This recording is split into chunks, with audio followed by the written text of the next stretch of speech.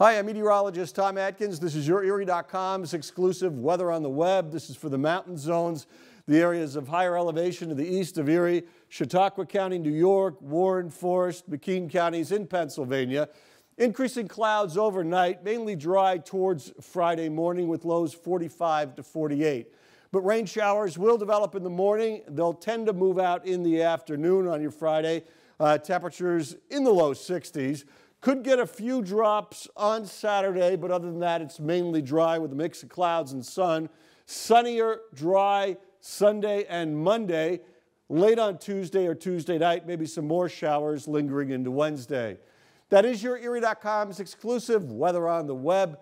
Craig Flint updates you in the morning.